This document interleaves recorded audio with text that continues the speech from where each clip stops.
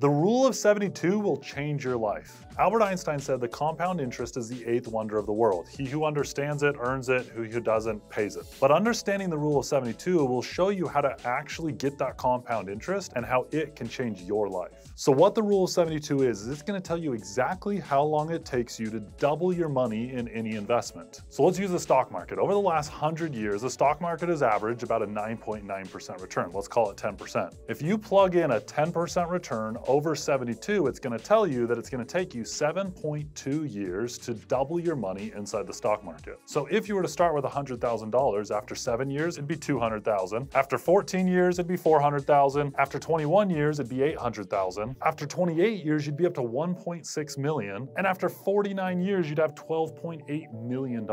Now, this is the stock market where you're going to get about a 10% return. Imagine if you can get a 12, 14, 15% return in stuff like real estate and other investments. This just speeds up. Here's what it looks like with a 14% return. In the same 50 years, you now end up with $102 million.